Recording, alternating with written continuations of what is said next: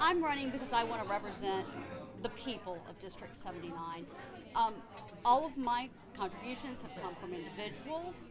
I've taken no PAC money, no business money, and that is really important to me in this race because too many people in this district feel like their voice isn't being represented, and I'm here to represent those voices.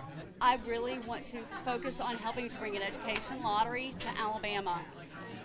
Alabama's education system is 47th in the nation. I'm a mom. I have 3 school-aged kids. And we're really lucky in Auburn that our schools are good. But every child in our state deserves a good, high-quality education. And they deserve a good start to do that. Alabama has an award-winning first-class preschool program, but only 30% of the kids in our state have access to that program. Kids here at Auburn don't have access to that program. And if we can get kids in that program and then make sure that all the kids in Alabama are reading at grade level by 3rd grade, it reduces so many ongoing problems in our state.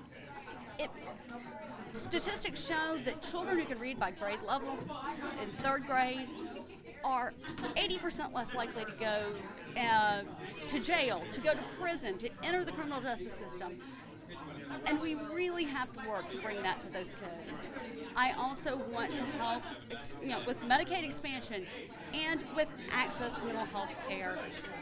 We have too many people suffering in our state that don't have access to health care. We have too many moms in our state who don't have a hospital in their county to take their children to when they're sick. And we've got to do better for all of them.